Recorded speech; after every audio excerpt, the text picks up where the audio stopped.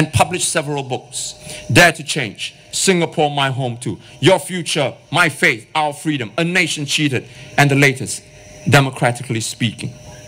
Now, some of the ideas in these books went into SDP's policy papers that you see today. Many of the ideas, I might add, have been copied by the PAP. These books sold relatively well, especially during elections and times like these.